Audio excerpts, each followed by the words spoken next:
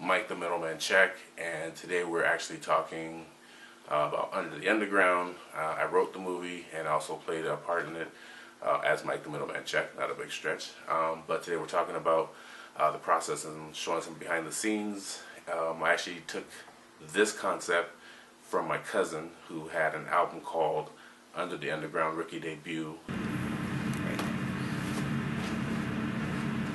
Alright, Bella, one more time. I'd like to drop something for continuity. It was the guys, and then it was the I love hip hop. No, it don't matter. We're not doing sound. Oh, y'all not doing that? No. Okay, I got. All right, go ahead. Go ahead. Yeah, Bella, from the top, from your action. Guys, I miss hip hop. Everyone misses hip hop. But it's banned. It's no longer accepted. All for society's sakes. And I actually like the layers that he had as far as breaking down what the underground was. And it was like you had your mainstream, who are, everybody that knows, your underground, who people kind of know, but they're on their way to the mainstream. And then you had your under the underground, people that are trying to come up and be noticed. So I grew up in an era where hip-hop was basically, forbidden, deemed like the worst music ever.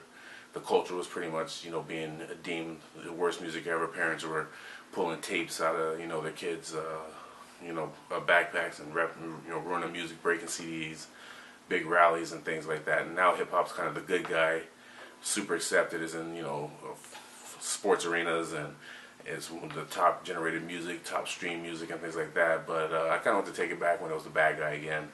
And I want to take it to an extreme. So when I wrote the story, I took my cousin's concept of being under the underground, kind of like trying to come up, and I kind of just took it as far as possible. And basically, hip-hop is now illegal, and you can only perform it, you can't listen to it.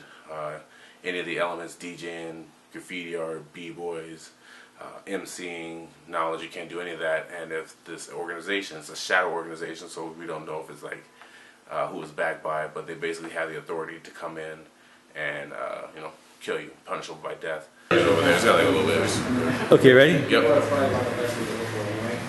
Flip.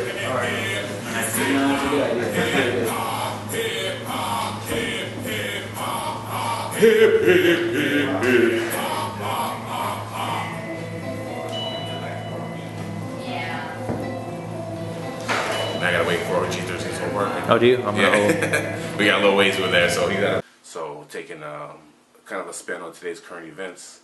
There's a lot of things going on in today's current events, like freedom of speech and things like that. So I kind of want to take a play on that freedom of speech. Where hip hoppers are no longer allowed to express themselves through the culture, and then there's this shadow organization that's going by and hunting them down and killing them on sight.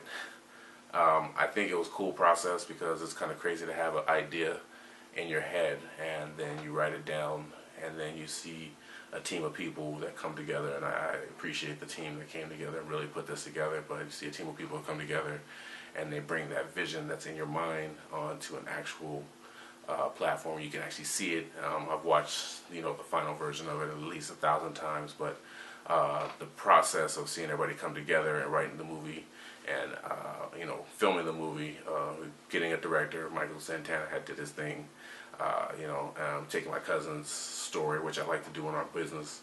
I like to take a lot of our old stuff that we did in the beginning and reincorporate into our current business. Sound? Sound speed. Action. You the new legends? Yeah. Yo, man, thanks for reaching out to us too. It's super sketchy out here. Yeah, man, we're trying to throw this show, and we need all the elements of hip-hop to come through. And we need a DJ. Nah, man, I can't help you guys. You see, once I did the DJ Fingers last week, man, he wasn't even playing the show. He was just mixing in his basement, and they made an example out of him, so I'm not going to be able to help you guys. You guys G13, man. We knew this was going to be an issue anyway. Keep looking. Wait, you're G13? Yeah, that's me. You wrote Under the Underground? Yes, sir. So the society's real then? You know it is. We're trying to bring this hip-hop back. We need all the elements to come through. We need a DJ, not any DJ, man. We need you. I'm in, man. I'm definitely in. Okay. Cut that. I actually wrote the script a little open-ended. I didn't want to get too much in the dialogue. I really wanted the actors like Ed and Bella to go in and kind of put their input on it as well, or put their feel on it. And I think that helped out a lot.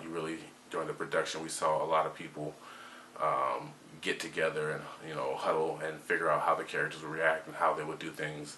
And I thought that brought more life to the movie than just me writing. Basically, you say this or you say that. I think them putting their input really elevated the film to something new. So this was our behind-the-scenes look. We went ahead and captured some behind-the-scenes video.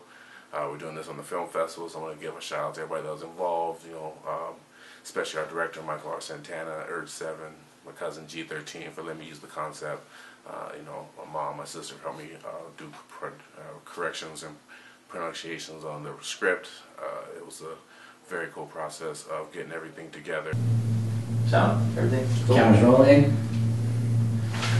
Camera rolling. That humming sounds awesome. Yeah, it blows. Okay, Action Legends.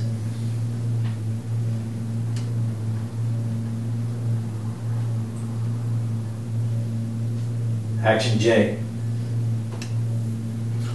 Hey, yo, fellas. Word is show's been compromised. Very cool process of watching it together. I hope you guys really enjoy this film. It's one of our first of many films. We're going to do lots of different hip-hop oriented movies. You do know rocking the mic is against the law now, don't you?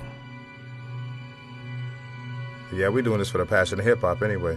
I say we say fuck the rules, man. The underground lives on.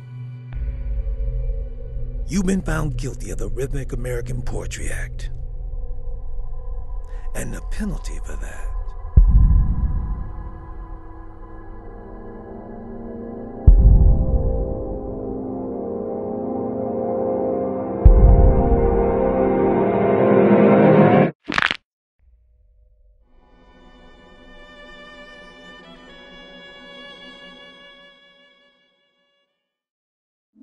You wanna smoke? I'll smoke your black ass right now.